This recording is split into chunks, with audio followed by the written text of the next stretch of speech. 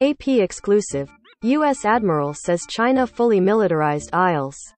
A top U.S. commander says China has fully militarized at least 3 of several islands it built in the disputed South China Sea and has armed them with anti-ship and anti-aircraft missile systems, laser and jamming equipment, and fighter jets. Over the South China Sea, China has fully militarized at least 3 of several islands it built in the disputed South China Sea, arming them with anti-ship and anti-aircraft missile systems, laser and jamming equipment, and fighter jets in an increasingly aggressive move that threatens all nations operating nearby, a top U.S. military commander said Sunday. U.S. Indo-Pacific Commander Admiral John C. Aquilino said the hostile actions were in stark contrast to Chinese President Xi Jinping's past assurances that Beijing would not transform the artificial islands in contested waters into military bases. The efforts were part of China's flexing its military muscle, I think over the past 20 years we've witnessed the largest military buildup since World War II by the PRC, Aquilino told the Associated Press in an interview. Using the initials of China's formal name, they have advanced all their capabilities and that buildup of weaponization is destabilizing to the region. There were no immediate comments from Chinese officials. Beijing maintains its military profile as purely defensive, arranged to protect what it says are its sovereign rights. But after years of increased military spending, China now boasts the world's second-largest defense budget after the US and is rapidly modernizing its force with weapons systems including the J-20 stealth fighter, hypersonic missiles and 2 aircraft carriers, with a 3rd under construction.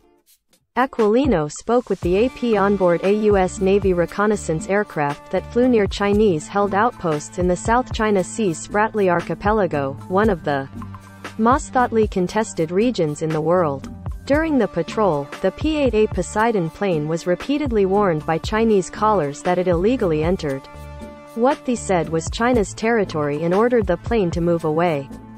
China has sovereignty over the Spratly Islands, as well as surrounding maritime areas.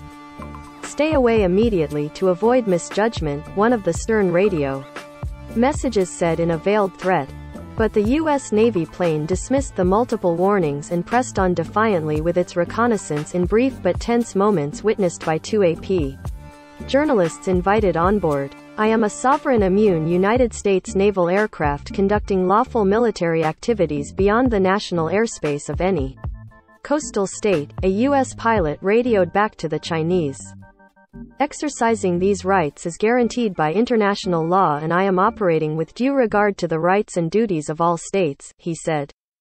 Navy Commanding Officer Joel Martinez, who led the P-8A Poseidon's crew, said there has been an incident when a Chinese jet flew close to a U.S. aircraft in a dangerous maneuver in the disputed region. The U.S. flight crew calmly reminded the Chinese to comply with aviation safety regulations, he said.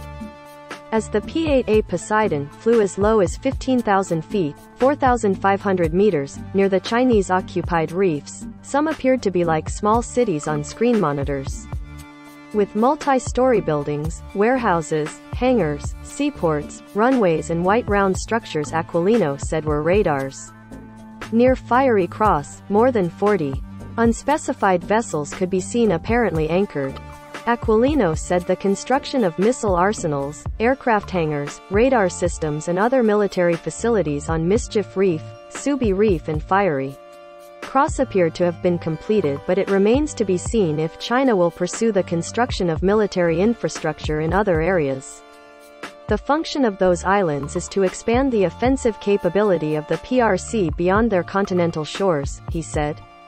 They can fly fighters, bombers, puzzle those offensive capabilities of missile systems. He said any military and civilian plane flying over the disputed waterway could easily get within range of the Chinese island's missile system. So that's the threat that exists, that's why it's so concerning for the militarization of these islands, he said. They threaten all nations who operate in the vicinity and all the international sea and airspace. Asked during her daily briefing about reports of China militarizing islands, White House Press Secretary Jen Psaki referred questions to the Defense Department but added, "Obviously any escalatory actions in the South China Sea would be of concern to us." China sought to shore up its vast territorial claims over virtually the entire South China Sea by building island bases on coral atolls nearly a decade ago. The U.S. responded by sending its warships through the region in what it calls freedom of operation missions. The United States has no claims itself but has deployed Navy ships and aircraft for decades to patrol and promote free navigation in international waterway and airspace. China routinely objects to any action by the U.S. military in the region. The other parties, the Philippines, Vietnam, Malaysia, Taiwan and Brunei, claim all are part of the sea, through which approximately $5 trillion in goods are shipped every year. Despite China's aggression, the long-simmering territorial conflicts should only be resolved peacefully, Aquilino said, and cited the Philippine government's successful move to bring its disputes with China to international arbitration in 2013 as a good template. A UN-backed arbitration tribunal that handled the case invalidated China's sweeping historical claims in the South China Sea under the UN Convention on the Law of the Sea. Beijing dismissed the ruling as sham and continues to defy it. Washington's main objective in the disputed region is to prevent war, through deterrence and promote peace and stability, including by engaging American allies and partners in projects with that objective, Aquilino said. "Should deterrence fail, my second mission is to be prepared to fight and win," said Aquilino, who leads the largest U.S. combatant command with 380,000 military and civilian personnel covering 36 nations and territories. Associated Press writer David Rising in Bangkok contributed to this report.